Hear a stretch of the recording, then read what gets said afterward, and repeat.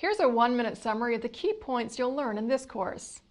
After a spinal cord injury, you may have reduced sensation and you may not be able to shift your weight as well or as often as before. Therefore, your skin is at risk of breakdown from pressure and friction and vulnerable to burning and freezing. You need to be on the lookout for pressure sores. They can start as a red spot, but the damage can spread under the skin.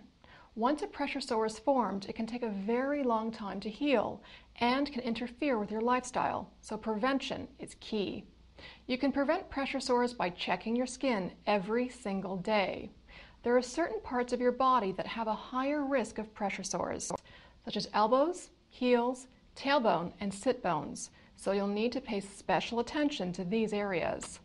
Prevention also means looking out for things that could damage your skin, like buttons, zippers, shoes, wheelchair cushions, and damaged equipment.